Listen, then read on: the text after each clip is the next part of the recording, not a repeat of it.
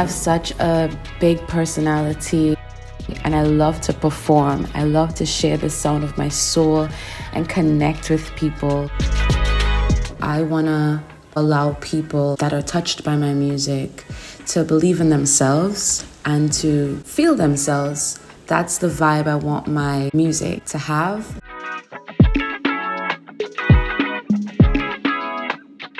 I just want people to feel joy.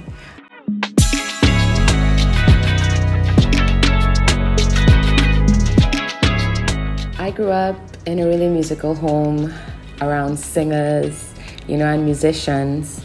So I've always been listening to different styles of music. I've always blended different elements, even in my songwriting, which is very alternative. Stepping into island pop, which for me is that dancehall sound mixed with pop music, which is a mainstream type of sound that keeps me from what makes me me. Can't Take This From Me speaks volumes. It's one of the songs that I wrote. The production is wicked, it's intense, but it really allowed me to let go, let loose, speak my mind, and the expression on that track is something that I really enjoy doing. Yeah, I love that song. I would love to do a collaboration with Popcorn, Coffee, Chronics.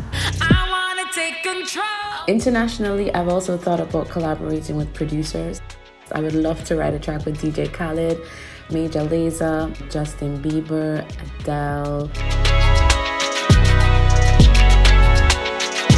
Staying true to myself and in alignment has been one of the most challenging things when entering the industry that is music.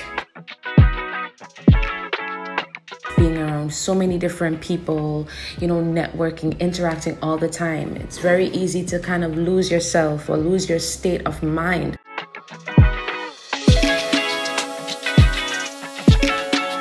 I lost my mom in 2019, and having that person there that I feel like kept me grounded, kept me solid. I didn't need a bunch of friends. I knew that I can seek advice, I can vent to one person and never feel like I'm off balance when I go around people. It has been really difficult navigating and selecting, the people that I keep around me, the people that I have in my life, who's really there to support you and help you along, who's just along for the ride.